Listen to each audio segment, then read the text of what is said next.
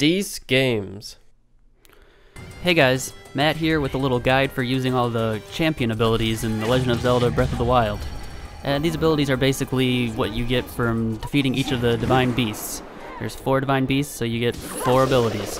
And I'm just gonna give you a little advice on how to use each one. So the first one here is Mipha's Grace, which you get from the elephant beast, which is Vah Ruda. And this one's pretty self-explanatory. You get one use, and when you die, it revives you. So there we go, that guy stepped on me, brings me back completely with 5 extra hearts. And you get one use, like I said, and you have a 30-minute cooldown to use it. And this next ability is Revali's Gale, which you get from Vah Meadow, the bird divine beast. And basically you hold X until you light up like that and let go, and you get an updraft. And it makes it easier to fly places, fly higher, you don't have to climb as much. So it's pretty convenient. It's basically used for a time saver, that's about it. So yeah, you can use it here, go up higher. Rather than climbing that entire cliff, you can just fly right up to the top. One thing you can use it for, though, is to, when you're battling someone, give yourself an updraft and pull off a little slow-mo bow shot. Of course, that guy disappeared, so we gotta wait for him to come back. There we go. Now do the slow-mo, and yeah. Makes it pretty easy. And one trick you can use it for is to get up on top of labyrinths. Makes it a lot easier. You could just go through the labyrinth, or you could fly up on top and jump across the top. Skip over all the maze parts. And this ability, you get 3 uses, and it has a 6-minute cooldown. And one thing I recommend with the abilities that have multiple uses is when you're not using them, clear them all out, use them up, because the cooldown does not start until you use them all up. And then there's Urbosa's Fury, which you get from Vah Naboris, the camel divine beast. And this basically, you hold the attack button until you charge up like that, let go, and you unleash basically a dome of electricity. Which is pretty nice. You get all the people in the area. Just completely shock them, destroy most of them.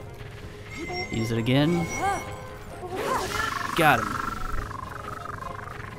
And it actually, you can even take on these giant guys, the Stone Talus, and charge it up, let go, destroy him in one hit. So it's pretty good. Now let's try using it on a Guardian, see what that does there.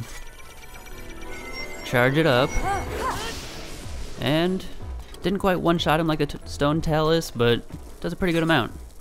Can use it one more time, and takes him down pretty far. Now you just gotta finish him off. So yeah, that ability makes it pretty easy to kill these guys. Oh, my sword broke. Switch to the Master Sword, why not? And this ability, just like the Revali's Gale, you get 3 uses, and then it has a 12-minute cooldown. So that's not too bad. And finally, we have Daruk's Protection, which is from Vah Rudania, the lizard. And what you do is you hold ZL, the targeting button, and it'll give you a little barrier, and you hold the barrier up, and any attack that's used on you, it'll completely block the damage. So, I mean, I went flying there, but as you can see, I didn't take any damage from it. And yeah, that's basically the gist of it. Any amount of damage that'll be done to you, it'll block it. And the Goron comes out, blocks the attack for you. So let's try using it on this decayed Guardian over here. Gotta get his attention. Okay, now he's looking at us. Hold the barrier, ZL, and completely destroys him in one hit. So that's pretty good, because it basically deflects his shot back at him. But it doesn't quite do as much against the walking Guardians. They have a decent amount more armor, so let's see. Deflect his shot. Did a decent amount, but it's gonna take a few more. Yeah, one more. And with this one you get 3. You have an 18-minute cooldown.